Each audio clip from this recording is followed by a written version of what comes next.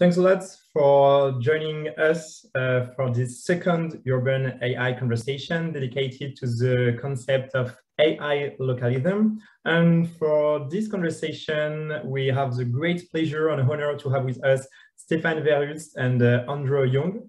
Hi, Stefaan. Hi, Andrew. So just to give you some elements of context before to introduce you to Stefaan and Andrew, Urban AI is a think tank dedicated to the topic of urban artificial intelligence and urbanized technologies.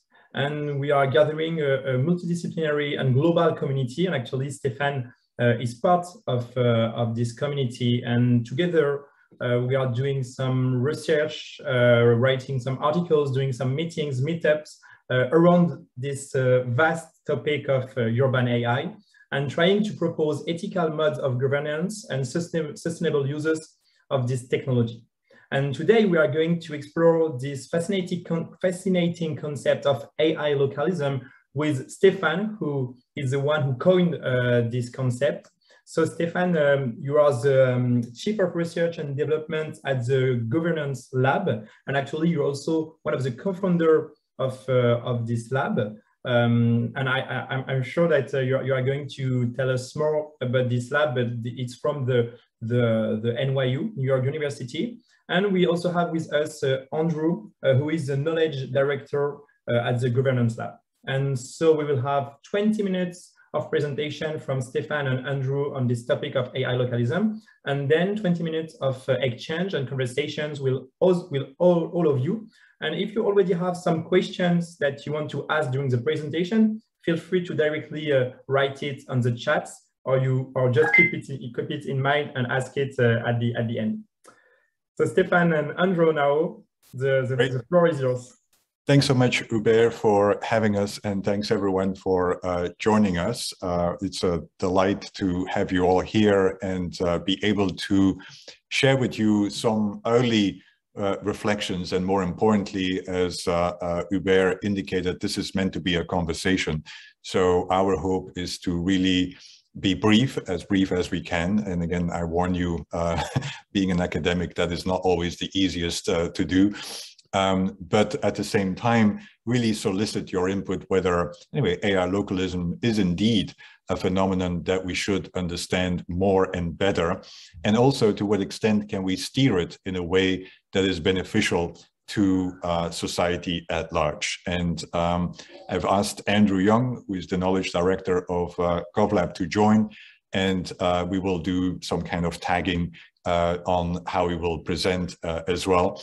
For those who don't know GovLab, we are an action research center indeed based here in New York. We are part of the engineering school of New York University, and our mission is to really look into how do we transform the way we make decisions, i.e. make them more legitimate and effective at the same time, using new science and tools and technologies. And obviously, that means also looking into how data and AI is being used for decision making, but also how does AI and data, how do we govern AI and data towards that end as well? And it is within that context that we started focusing on AI localism. Next slide, Andrew.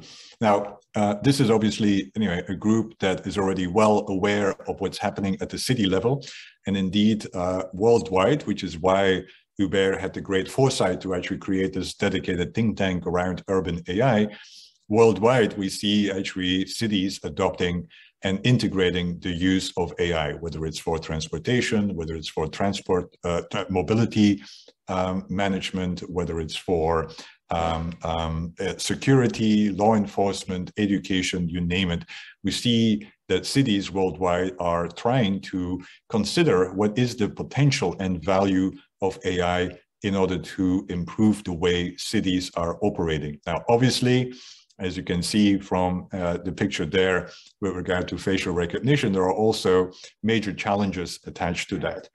And I think the real interesting question from our point of view, which is why we started focusing on AI localism, next slide, Andrew, is not only how are cities integrating and using AI, and how, anyway, is AI being applied within a city context. It's the interesting question from our point of view was also how is AI being governed within the local context, because what we started witnessing, despite the fact that everyone is focusing on AI governance at the local, at the global, and quite often at the national level, what we saw is that actually cities are taking a leadership role, mainly because of a vacuum of AI governance in the AI governance space. And so we thought that this was worth taking note. And we also noticed that this was somewhat similar to what we saw happening in other spaces, such as, for instance, privacy. Because as you might know, some cities worldwide have also taken a more leadership role with regard to privacy, which quite often is called privacy localism. Similar, we saw as it relates to broadband. Worldwide, we see cities basically stepping up and trying to develop broadband solutions where the market fails, which is quite often called broadband localism. And so we thought that it might be useful to also look at what's happening at the AI governance space at the local level, which Mona Sloan and myself coined AI localism. And so what we've tried to do, beyond ultimately trying to advocate that we need to take stock and notice what's happening at the local level, mainly from an innovation point of view, because I think cities are in a better position quite often to innovate how one regulates and governs AI because they are closer to the field. We also try to actually document what is happening, because before we can study and understand what is happening, we obviously need to take stock. And this is what we've been trying to do with our repository. And so the screenshot you see here is basically a screenshot of the repository that we are building, where we are trying to collect examples on how cities are stepping up or experimenting with approaches to AI governance in a variety of ways. Next slide. What we have tried, and this is anyway the article with Mona Sloan, where Mona and myself try to basically say, well, there is a new phenomenon that we need to take stock that has promise, but also clearly has challenges. And so that's where we started using the term AI localism. Next slide. Now, based upon the repository and based upon the our current universe of examples on where cities and states, so localities, have developed responses to AI, we have developed a canvas. And this is, anyway, not the most visual, compelling perspective of the canvas, but what we would like to do during our short 20 minutes here is to really go through our canvas of examples on how cities are developing approaches to AI governance. And it ranges from provisions with regard to transparency, to procurement arrangements that try to steer the procurement of AI in a particular kind of fashion, to engagement with both citizens and centers of expertise within their locality, to accountability, regulation, and ultimately also we see the emergence of principles, and of course urban AI has already contributed to that as well, principles that seek to steer and inform how AI should be developed at the local level. And all this together is what we call the phenomenon of AI localism. And what we hope to do is not only describe it, but we will also, with all of your help, hopefully start to diagnose and subsequently inform what AI localism could and should be moving forward. But before we get there, and that should hopefully be the conversation, perhaps we can just surface a few of the examples of AI localism in action. And Andrew, why don't you get us started with some examples in the transparency space? Great, thanks, Stefan. So as Stefan indicated, the first element or first mode that we see in our canvas of AI localism is a move toward more transparency in how these systems are being operated and increasing the ability to have public oversight and knowledge of what kind of AI systems are in place at the city level. So just a couple of examples here among many that we've seen popping up are a new mandate in the city of Asheville, North Carolina, that requires a level of transparency on the use of automated systems, of their impact for broad use and visibility. And then one of the more well-known examples that some of the folks on the call might be familiar with is an AI registry in Helsinki that has a mandate to have every algorithm used by the city included in a registry, along with information on the data sets that were used to train the model, how the algorithm is actually used in practice, how humans actually leverage the prediction and insights derived from the algorithms to inform their practices, and how those algorithms are assessed for potential bias and risks. So those are just two of a number of different examples that have been generated recently. And within the transparency space, in looking at our repository and the current field of practice, we identified a few kind of questions or reflections that we might want to pick up during the discussion portion of this session, but we'll just throw these on the table for now and then eager to dive in whenever we get through our initial presentation here. But as it relates to transparency around AI systems, or transparency as a model of AI localism, some of the questions that are top of mind for us are, what do we do about black box methodologies, and how do you enable some kind of transparency around those types of efforts? How to establish transparency across the data and AI lifecycle. In much of our work, we focus on how these types of AI and data systems exist on a life cycle, and thinking about the sequential elements and how risks and opportunities emerge over time. How do we establish transparency across that life cycle rather than just at the start or at the end, for example? And then how to retain a level of openness when working with the private sector around AI, especially as it relates to things like trade secrets that might slow moves toward transparency when you're working with the private sector as opposed to the public sector. So those are just a few of the questions and reflections for the transparency space. But again, we'll dive into those in more detail, hopefully in the discussion portion of the session today. So I will hand it back to you, Stefaan. Thanks. So the second area, in addition to increased transparency methodologies and also attempts to be transparent as it relates to AI, we also see that several cities have tried to establish and use procurement as a way to actually govern AI. And I think that's in itself kind of an interesting governance methodology that quite often gets ignored in the larger ecosystem of governance. But here are just two examples, again, on how, on the one hand, the city of Berkeley, and on the other hand, the Detroit Council are using procurement in order to basically steer and establish transparency, but also accountability in, for instance, the use of surveillance cameras and associated analytics. And the same for the one in Berkeley. So that's another example of AI localism in action. Next slide. And here, anyway, some of the reflections is, of course, anyway, how do we actually demonstrate transparency of spending? And I think it's interesting, like, for instance, Anna is on the call today as well, which is, anyway, and I think what was great in some of Anna's work is really not just understanding what is the use of AI, but also how much do we actually spend on AI, and who is spending on AI, and how does that actually translate into certain kinds of practices, and who are actually the ones receiving the funds to develop AI as well. And I think that's in itself where cities can take a leadership role in actually making more transparent, but also then, anyway, procuring and using procurement as a governance tool as well. Next, Andrew. Great. And then we see a number of different approaches to engagement as a model for AI localism and improving governance around AI systems.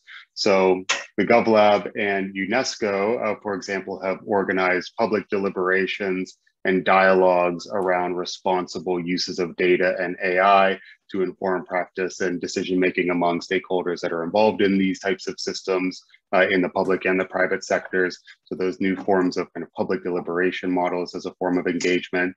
And then we also see universities and research centers increasingly driving this type of engagement through things like expert research clinics, the establishment of new institutes that really focus on engaging stakeholders to better understand how to guide these practices in a responsible way, and other forms of kind of research-driven engagement where universities are staking out this leadership role.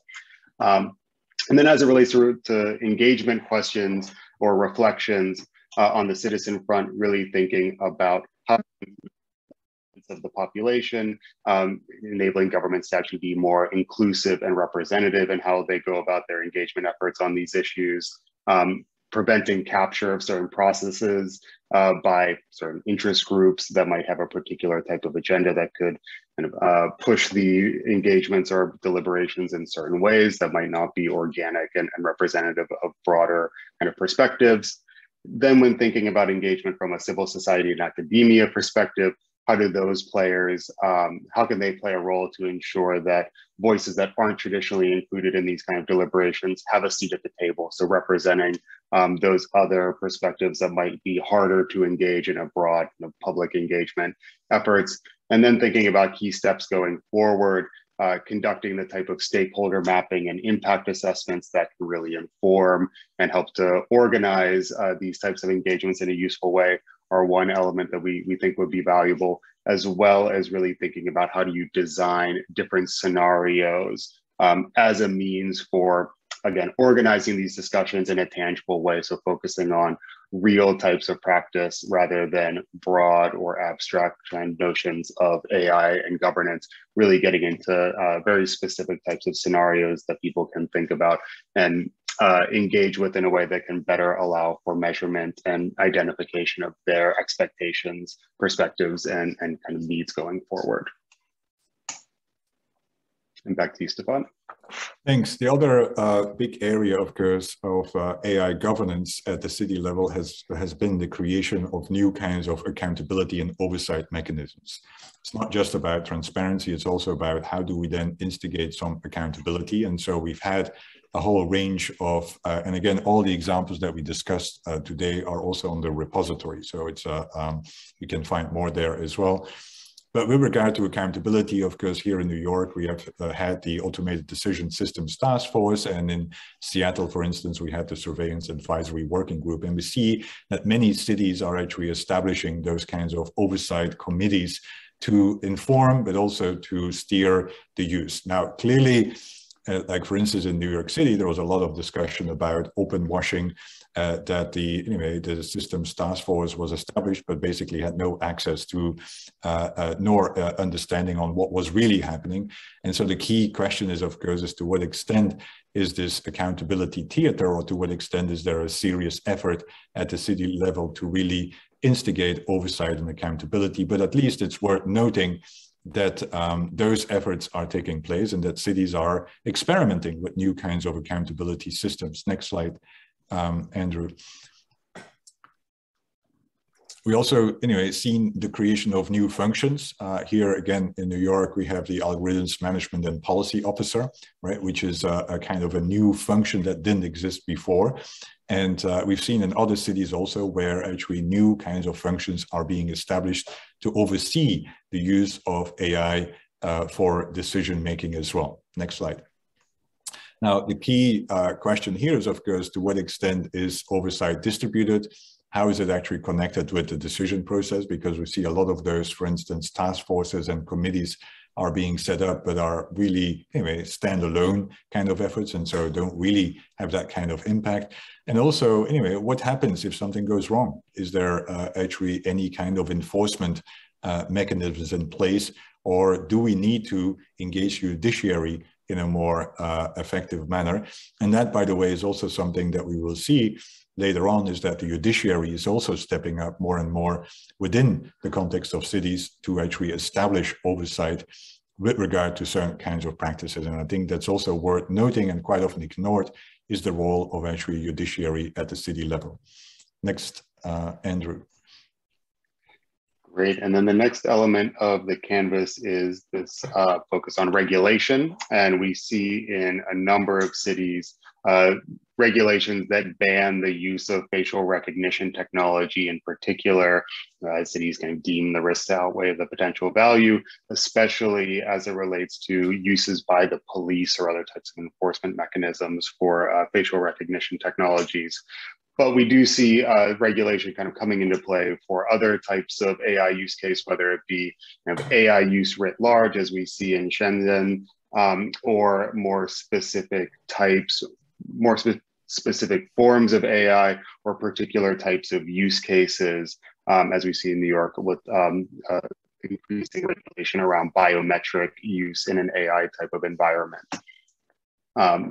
In terms of some of the reflections or considerations for regulation, thinking about the timing, when do laws and policies, should they come before or after the implementation of AI? So is it reactive or kind of proactive type of regulations?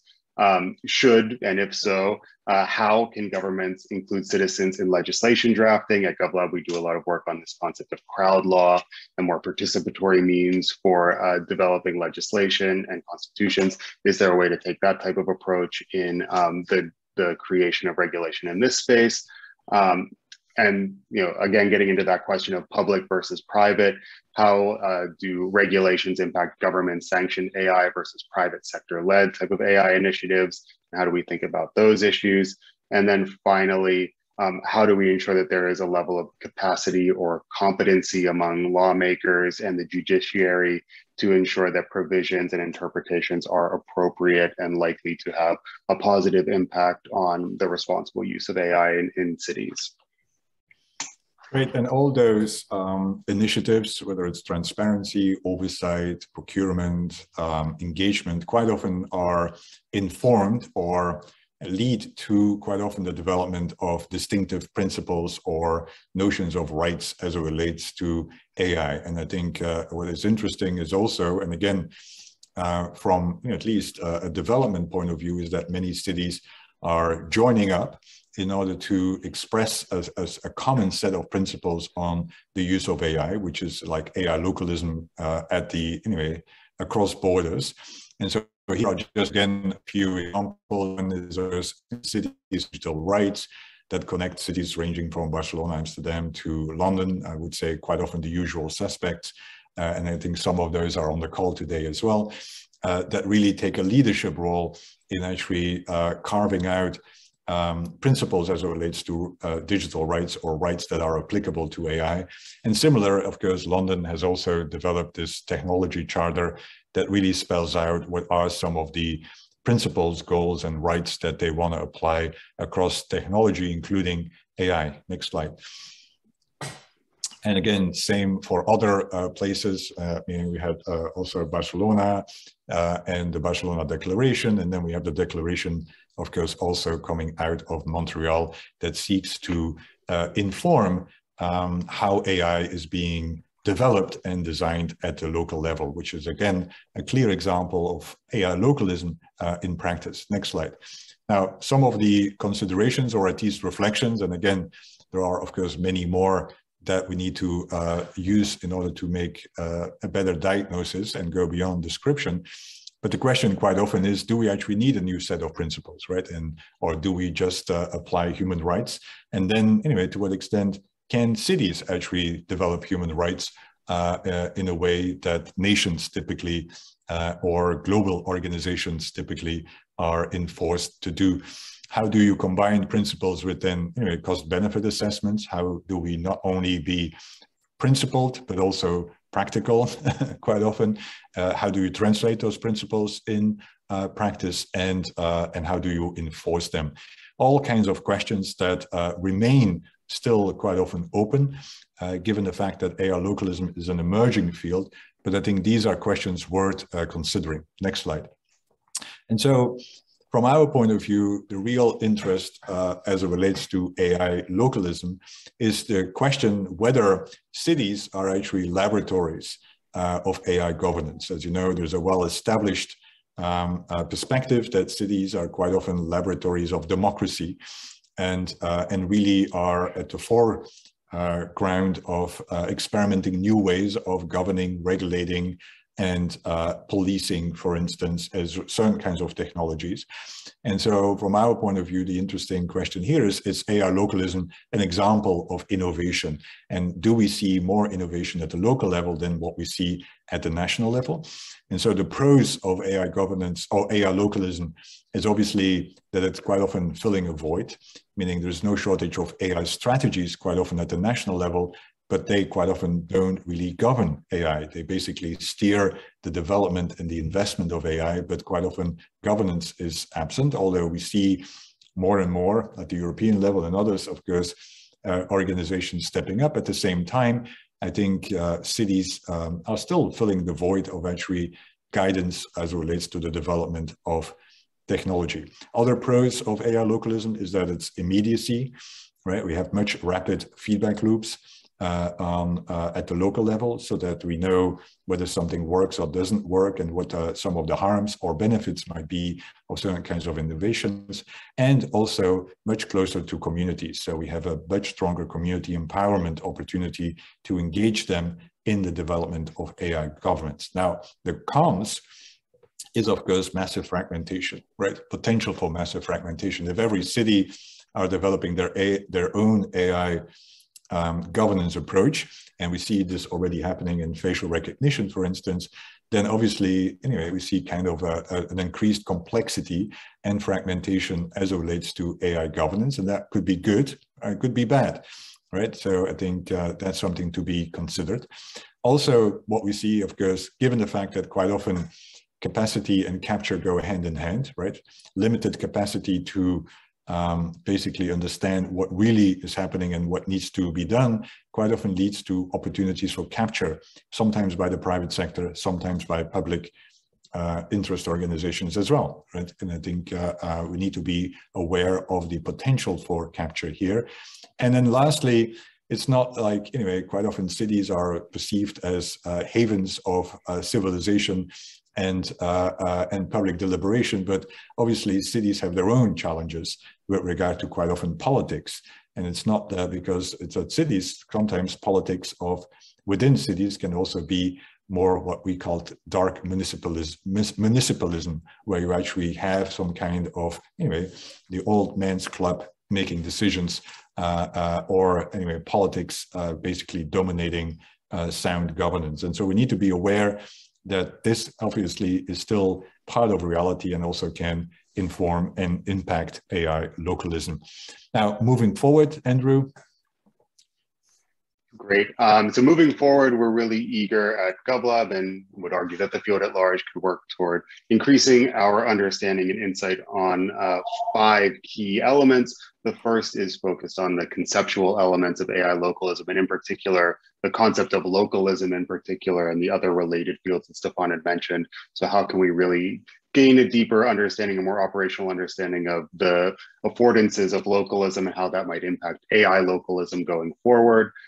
Really thinking about how we can be more descriptive and comparative as it relates to current experiments and interventions around AI localism. So continuing to build out that repository that we've been developing and that evidence base around what is actually being deployed and what current practice is. And then relatedly, moving toward more of a diagnostic of what works in practice and what the real impacts, the realized impacts of existing work in the AI localism space might be. So how do we move toward more of that diagnostic understanding, and ultimately moving toward more predictive capacities around understanding trends and developments in the AI localism space, as well as other related spaces, including national level AI initiatives and other new developments that might help us predict more effectively where things are moving going ahead. And then finally, becoming more prescriptive and leveraging all of this insight and evidence and existing practice to establish new and fit for purpose guidelines for cities and other localities to help them harness the benefits and avoid the cons of an AI localism type of approach. So those are some of the areas of future research. Stefaan, I don't know if you want to briefly reflect on some of the I think projects that we have going. That's basically our whirlwind of current reflections. And of course, anyway, we didn't want to take the full 45 minutes to report back, but I think, anyway, the key message here from my point of view is that AI localism is happening. I think we need to take stock, and we also need to really, as a community, document what is happening in order to complement what is happening at the national level.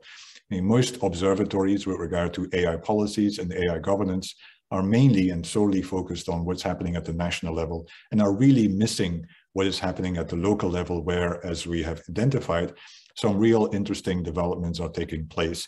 Whether or not they are, anyway, going into the right direction, I think at the moment, our main effort has been to be descriptive so that we actually get a hold of what is happening beyond and before we become prescriptive.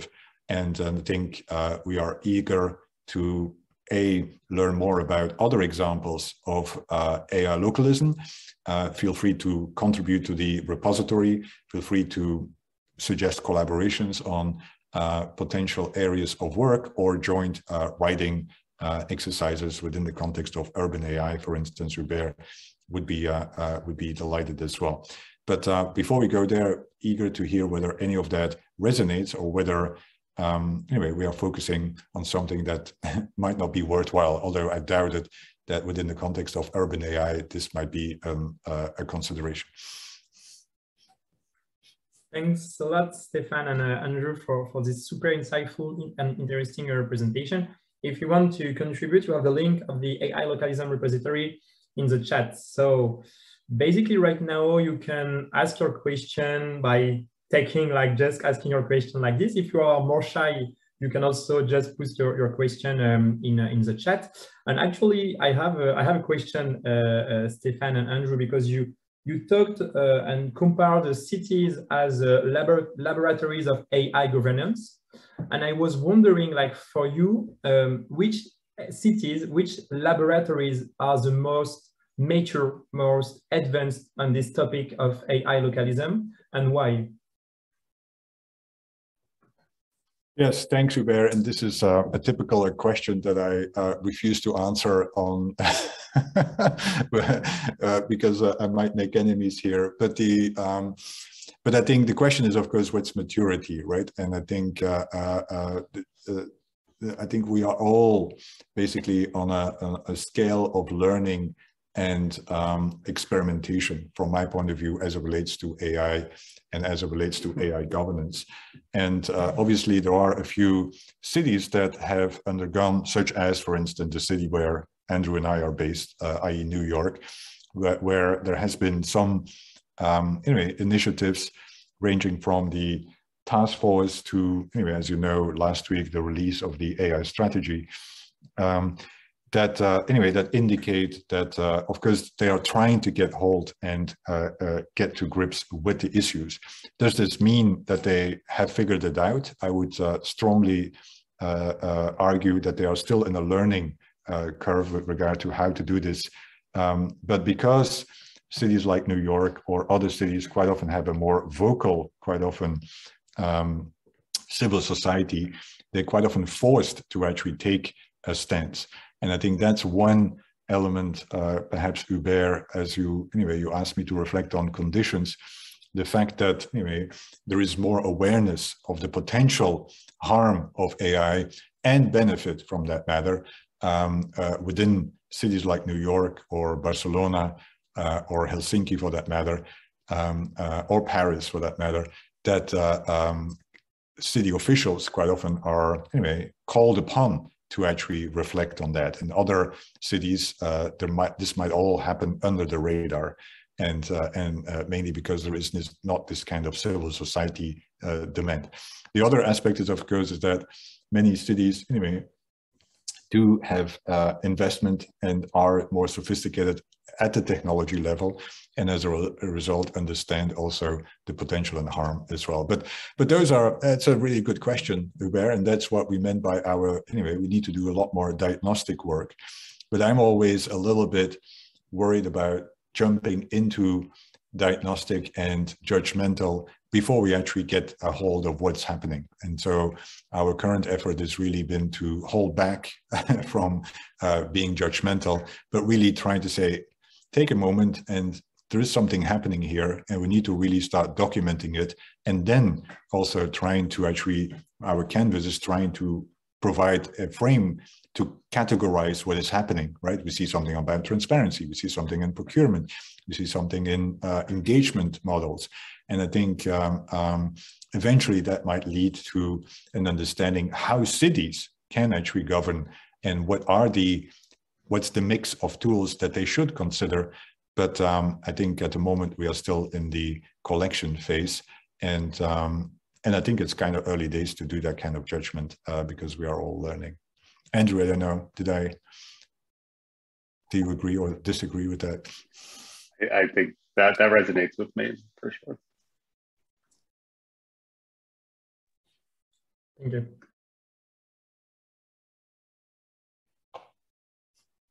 And then I see there's a question in the chat as well.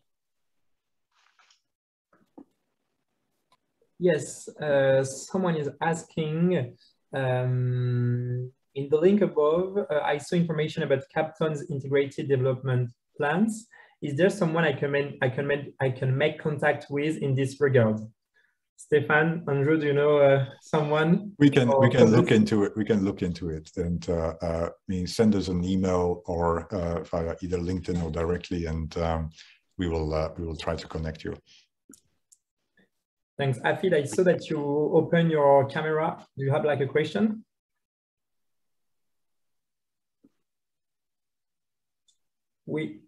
I think we can't hear you, Afid.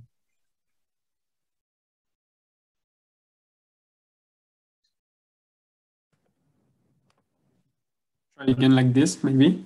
Yes. Okay. Thank you. Yeah, I was saying, sorry, I arrived a bit late, but I've read about the repository through Uber, and I think it's very interesting. For the context, I'm working in the metropolitan government in the north of France, in the city of Lille, metropolitan area of Lille. And in France, we have recently a law that has been passed to make us publish algorithms that take decisions on individuals that automatically treat data.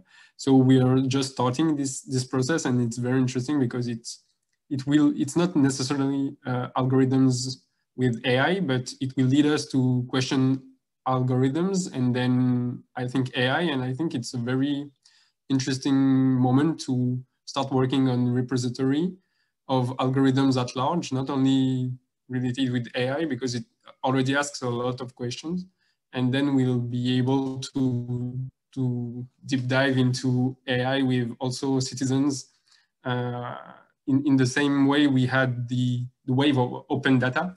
I think we are having a moment with open algorithms, and I think it will be very interesting here. And it's just the beginning. We don't really know how to do it concretely, but I think it will be very interesting.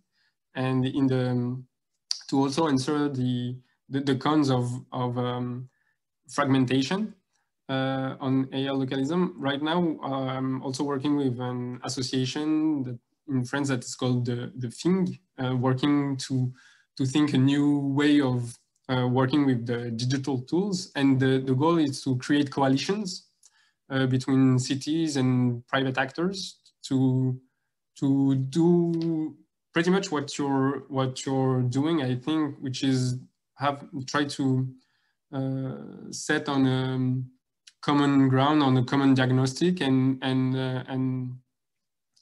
list some first good practices. I don't know if the term good practices is to be used, but good practices around a better use of AI. So I think if we are to build something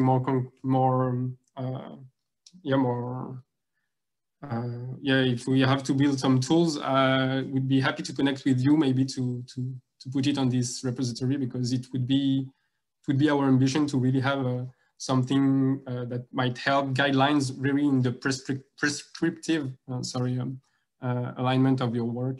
I think that would be very interesting to connect on these points. No, that would be great, Hafid, and yes, that's the kind of input that we are at the moment really looking for, which is really, anyway, what's happening out there, because anyway, we are kind of here, anyway, parochially based in New York, and obviously we try to have a broad net of data collection, but those kinds of examples, and I do like also your example of open algorithm, which is indeed, anyway, it's not only about preventing things, it's also about promoting things, right? What we see happening at the cities. And so promoting open algorithms, promoting actually the availability of models that can be repurposed, I think is a positive and important governance approach to AI that indeed we should add to the canvas as well. Anna, you're raising your hand, so yes, please ask your question. Yes, feel free to ask. Hi, thank you so much for that really wonderful and rich presentation, Stefaan and Andrew. I really enjoyed it, and you had so many questions, so I'm trying to focus to see what to exactly ask. So just a few thoughts first. I'm starting my PhD research. This is month 2, I guess. So looking at why do governance models of AI include public and private, and why should we watch them? So really looking at, sorry, my cat's here. If AI is being deployed to automatically govern us, then research should assess who governs AI and how it is being governed. And something that my supervisor, Renee Sieber, likes is a phrase that I will be looking at to explore AI governance as comforting the comfortable and afflicting the afflicted. So that's a lot to do with principles and declarations, and sometimes AIA's algorithmic impact assessments and how they've been deployed or designed and implemented. But going back to AI localism, which I really like as a way forward in more responsible AI, but also addressing kind of like how AI municipalities are using AI. So in Canada so far, they've done a lot of in-house building. So they don't really procure to vendors yet, or they're just now working on their procurement policies around AI. But as we know, there's other departments like law enforcement who have been using AI or biometrics forever. And so how could like AI localism address these sort of systemic problems? And across the US, you see that wave of facial recognition technology bans. Can we bring that to other countries and cities around the world, but also use it as a point to take it forward in changing legislation, and also just saying no to how maybe departments that are untouchable, like law enforcement, do things? Because as I've been in open data for a long time, that's always the kind of thing where you cannot get that access. You cannot get public data from those, like from them or from departments of defense across the world and so on. But usually that's where a lot of these potential harms and existing harms do happen. I mean, that will be a part of what I will be looking at, but I'm interested to see if you can take that forward in AI governance at the local level and see how that can then impact what happens at the national level. And what you think about something like AIAs for AI localism, but maybe something that's revamped, because so far as in the Canadian context, there's not really any,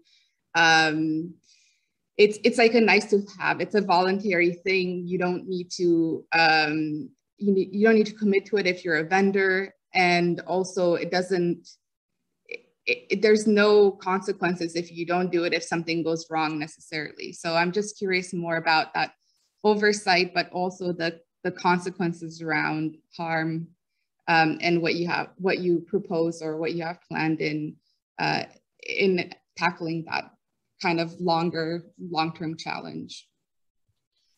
Yeah, no, I think these are very interesting questions, and congratulations, Anna, with your 2-month PhD work already. I think you already made tremendous progress in 2 months based upon the questions here. But I think these are very important questions. And again, I have no particular answers except for saying is that we do need to indeed focus more on the political economy in which AI governance is established. And for instance, as it relates to use of AI for law enforcement purposes, as you know, it's very interesting to see to what extent the how would I say it, the power position that law enforcement has within city government will determine to what extent there is a willingness for openness with regard to certain kinds of practices. And that turned out to be not a city to be named, but when, anyway, that was listed in the examples, that turned out to be a real problem here with regard to openness of, for instance, algorithms within law enforcement, was because, anyway, law enforcement basically had the veto right to, within governance mechanisms to actually stop any query and any kind of consideration. Now, again, there are clear, and they do that probably for clear public interest purposes. So it's not always, anyway, from bad intent, right? But I think we really need to understand those kinds of dynamics more for sure.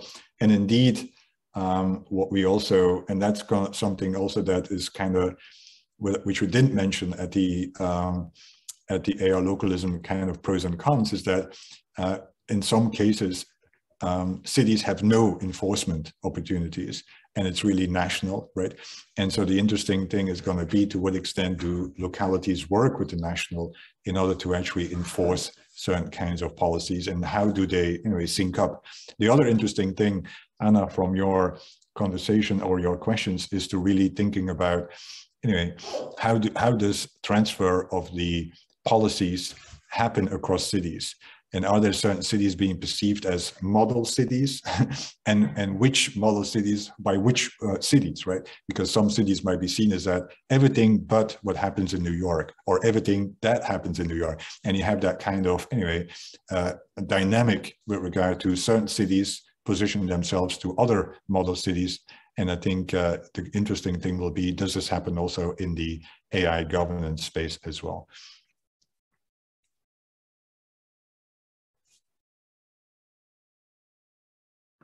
We have two more questions. One from Stefan, who is asking, are there good examples of using AI to create synthetic open data set at an individual level across cities?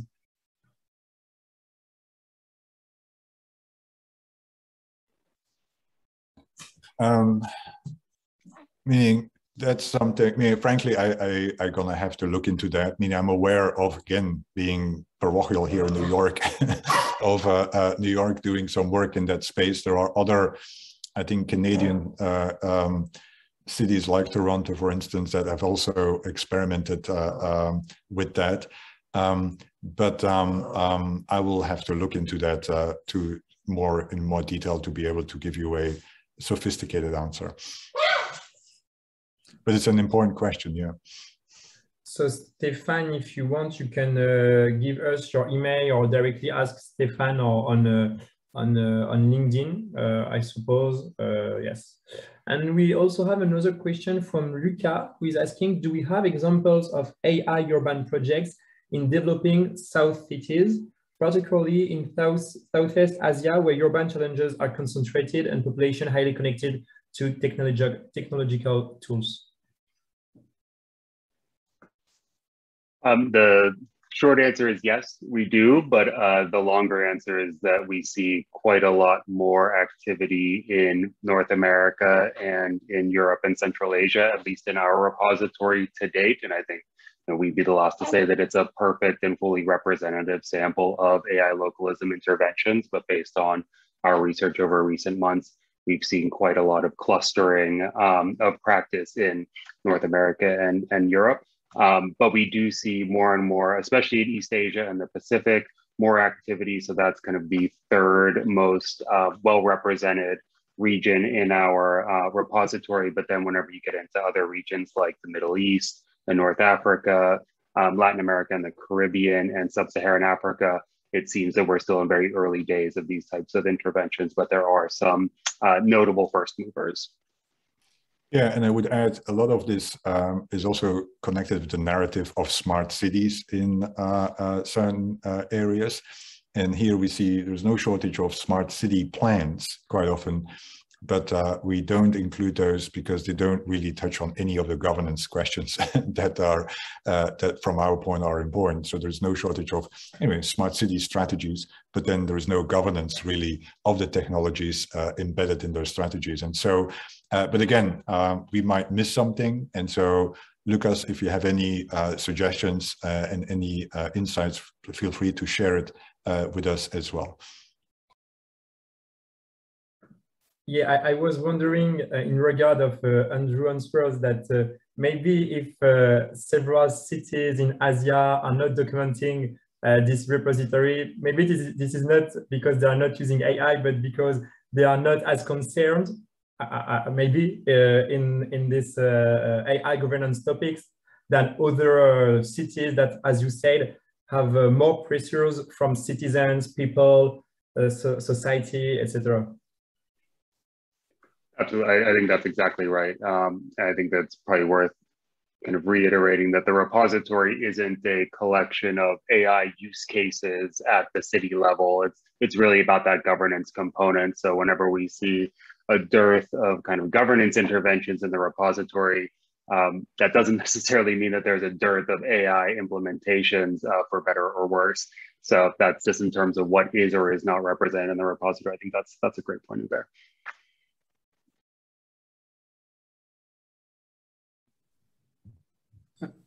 I don't know if there's the time for a small last question.